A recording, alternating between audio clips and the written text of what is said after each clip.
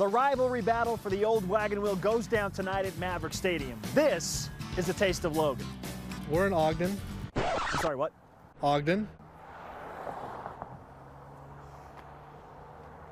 We did it again? My bad.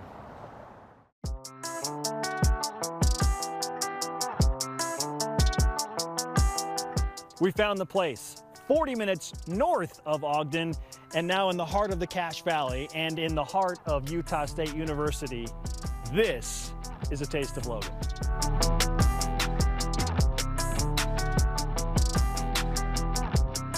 With a 36-year resume, Angie's has been feeding locals in the Cache Valley at its restaurant and doing so at a high level. And they'll throw in anything to keep you coming back, including the kitchen sink. I might die eating all of this. We started this probably 15, 16 years ago. Okay. We got an idea, hey, why don't we make a dessert in a kitchen sink? And we had a guy build these sinks for us, and that's how it started.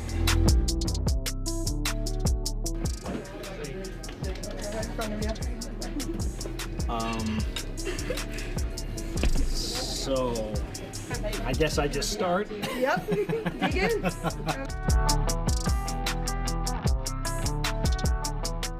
So I've been at it for about 10 minutes, and I haven't made a dent in this thing.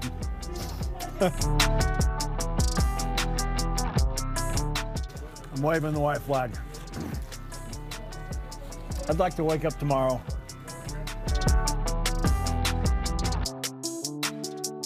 Just south of Maverick Stadium, home of the Utah State Aggies, you find one of the more prominent bull statues on campus at USU. And beneath that statue are the words, "Meet the challenge." Well, clearly I did not meet the challenge of the kitchen sink, but I do have a challenge for some Utah State students. We brought up some BYU Creamery ice cream and bought some Aggie ice cream, and we're gonna have them do a blind test to find out once and for all, which is better. Pretty good cookies and cream. Okay. It's a little melted. Okay. That one's Aggie ice cream. Is he correct, Travis? He's correct. Okay. Admit it, you like the fattier milk. Cookies and cream, I will give it to BYU Creamery for the purpose of not being biased. I'm just absorbing everybody I can get. Okay. This one's BYU, I think. You think that one's BYU? Which one tastes better? Is the first one better or the second one better?